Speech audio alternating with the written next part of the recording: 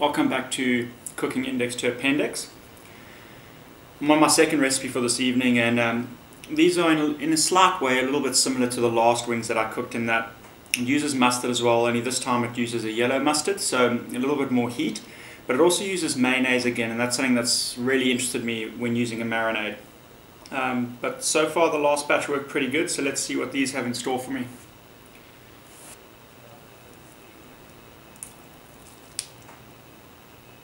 You can definitely smell that mustard's a lot stronger.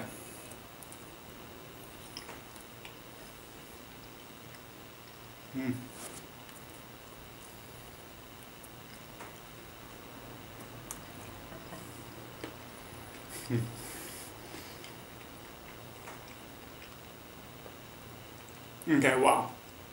That mustard's got a serious kick. So yeah, if you don't like spicy mustard dishes, be careful of this one. Can feel that a lot. A little bit of balls of sweat coming down my face there. But these are really, really good.